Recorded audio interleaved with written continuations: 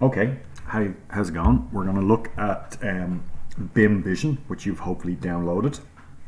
It's a free IFC application. It's an IFC viewer and it does a whole lot more than that, such as clash detection and quantity takeoff. They are the added on plugins, which we'll look at in a few minutes, but we'll look at navigating our model in BIM Vision first, and then we'll get into what the plugins can do.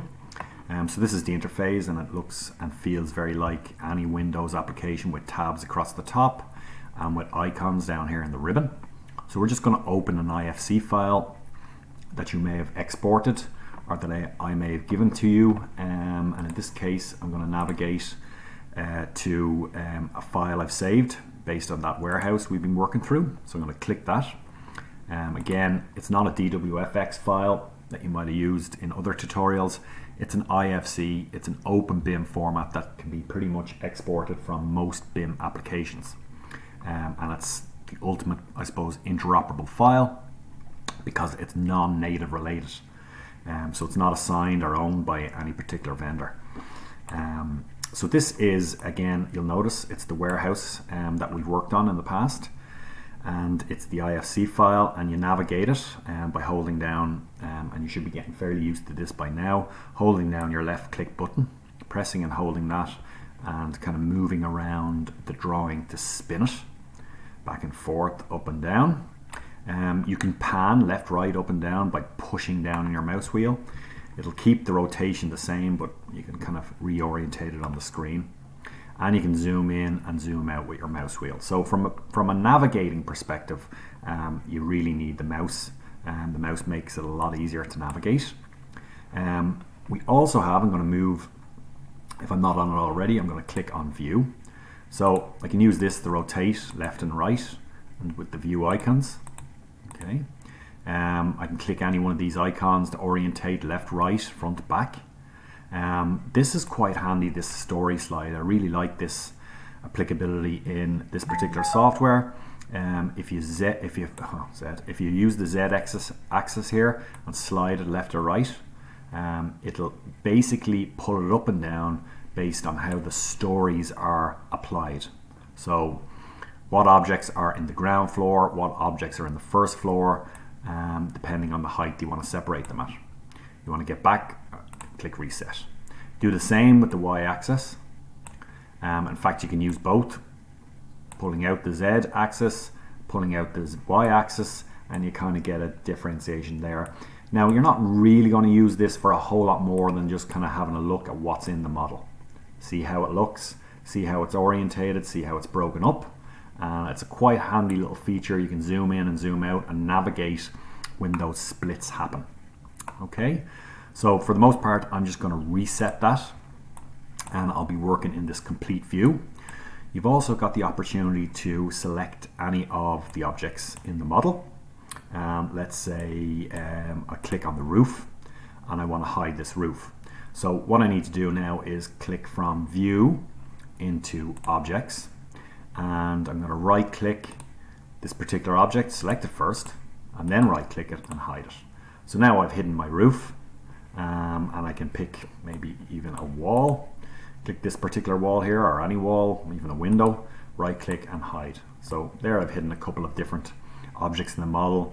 Maybe gives you the opportunity to scroll through, have a look, open up a wall, open up a door, or open up your roof just to give you a look inside. If I want to show everything again, I'll click display. Okay. Also, in terms of how the IFC file is broken up, you've got the option here to show that IFC file per its, I suppose, its native structure. So when the IFC file, or when the Revit file gets mapped into the IFC structure, it puts all the Revit properties or Revit objects within the IFC structure. So there is a bit of, I suppose, a bit of a disadvantage in this process, because it has to map from one schema into another schema and then can be viewed. So if there isn't an object that fits in the IFC standard or the IFC schema, it can be kind of put in a proxy. And we discussed that before in our tutorials, or sorry, in our lectures. There is a couple of different ways the IFC file can be shown here. So you'll see that this is the IFC structure. I've clicked on structure.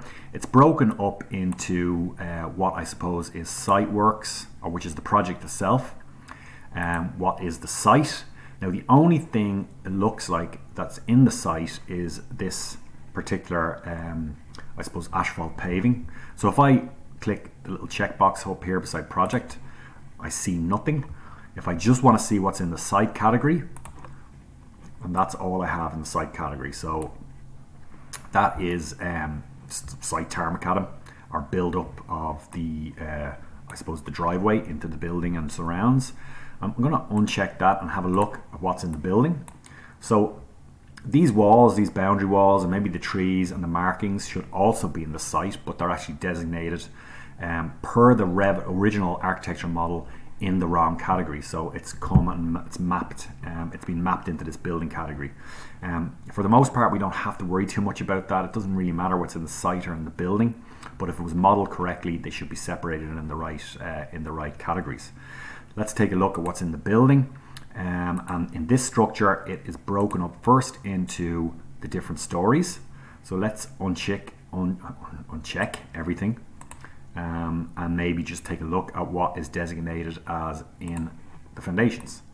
So you can see here, we've got rising walls, we've got the strip foundations, we got 2 pads, or maybe 4 pads, but some of the other pads aren't there. That's because they're in the ground floor, okay? Or ground floor up the first floor, so they're designated in the wrong category. They should all be in the top of the foundations, and they're not. You can see it's missing there. So let's take a look maybe what's in the first floor, and that is all we have in the first floor. So again, there may be a mistake there. We're missing a few walls, a few of the outside walls, or external walls that are in the ground floor, but probably should be split in such a way that there's a category or part of the walls in the ground floor, and then there's a separate part of the walls or external walls in the top of the foundation. From a quantity surveying point of view, as in a total quantities takeoff point of view, that won't make much of a difference. But from a modeling point of view and maybe a scheduling point of view, it should. So each object should be in the correct category. But this is probably a good example of something, you know, you're never possibly going to get a perfect model. There will be issues, and then that is the category that's in the top of our wall, I suppose, which designated as the roof. So we got our structural steel roof, we got our parapet, and it looks like the roof itself isn't in there, but it should be.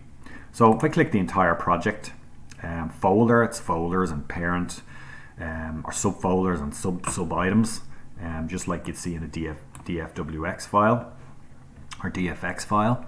The other breakdown structure here is types. If you click that, now this is the one I usually use. So this is a fairly standard breakdown, irrespective of what story it's in. So if I just want to see my footings, for example, I can unclick the entire project by clicking types, and just click footing, the footing category. And in the footing category, if I wanted to click the parent folder, I'd see all my footings. So let's say, for example, I click let's see, this little footing here, which is an 8 wall foundation 815 strip. It's that one that's in green. How do I know it's that particular one? Because as I click on them, it highlights the foundation I'm looking at. Once I click on the actual foundation, I see it visually displayed there. That is the item there, and down here is the content of the foundation. So all our categories, all our information that comes out of that object is here and available to us in the object properties. So I got dimensions, constraints, I've got the element specific naming structure. I could even have, and it doesn't show it here, I could even have some base quantities exports, identity, data. There's a world of information depending on how much detail is in that particular object, depending on the level of detail that is in the actual native file format when it gets exported to IFC. So what I'm really concerned with here from a quantity surveying point of view is the names of the parameters or objects, and of course the dimensions. Now be careful with the dimensions. they're not always perfect. You want to validate them, make sure they're okay. Like for example, if I'm looking at this, there is a little measurement tool here. If I click measurement and take a look at the area of, say, the top plane, it says it's 1.956, and that looks like it's correct. If I take a volumes from the selection, so a volume from that selection is 0.596, and is that correct? Yeah, 0.596, well, 189 in terms of going to excessive decimal places. And let's take a little measurement length, edge, so from one edge to the other, and it looks like it is, let me try that again, 2.4 meters in terms of the length of that foundation. Now, what is the length saying here? It's saying that it's 2.173 or 2173. Now, it looks like all the dimensions are correct except what's coming out there in terms of the measurement. Now, in my experience, just be careful of the length measurement of objects. It could be dependent on how they're joined.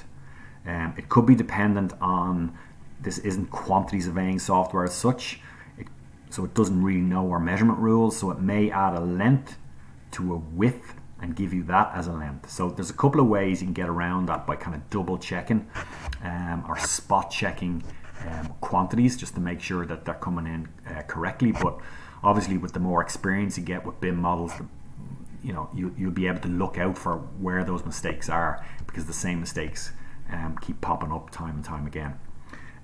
So that was our strip footing selection. If I want to add, I'm just going to collapse that folder. If I want to add the pads, now that interestingly enough, the pads are not in the foundations, I suppose, parent folder. They're in the slabs, and they're also in with ground floor slabs. So I'm going to click that entire ground floor slabs, first floor slabs. So I need to uncheck. I'm going to bring this little crosshair down. I'm going to uncheck what I don't need here. So I've selected the entire folder, and I'm going to uncheck my floor objects. So my stair object that's in there as well, there's a floor object there, and the pitched roof. So all I have now here, and it's worth taking a look, is the pad foundations and the strip foundations. Okay, and I want to take a look at how it's modeled, see that they're joined correctly. And if they are, I'm happy enough to move on from that. So it's worth playing around with this if you want to just have a look at certain elements, certain categories. You can uncheck your entire types. I just want to see my doors. Okay, there they are. I want to see my windows with my doors. There they are. And maybe I want to see my stairs with that. So all I've got shown there is stairs and my windows and doors. Maybe I'll even show my roof. For some reason it's not coming up there, or may take its time. Roof, beam, and railing. So you can pick and choose what you want to display or what you don't want to display. You want to show it again, you click types. The entire checkbox at the top. Or if you want to just look at one particular object, you want to drill right down to, let's say, one particular wall. Or I just want to see my rising walls. I'm going to uncheck everything. Ooh, everything's off. And just check those rising walls. 2 and 5, let's say, those 2 and 5 rising walls. And there we go. Okay, and that's how you navigate the model based on either the model structure or the model types, or using, I suppose, the views here and hiding and displaying as needed. This is very much like the model structure that comes into Costex when you click the model tab, and you can kind of navigate through that model. So I'm just going to click it all again, make sure everything's displayed. There it is, and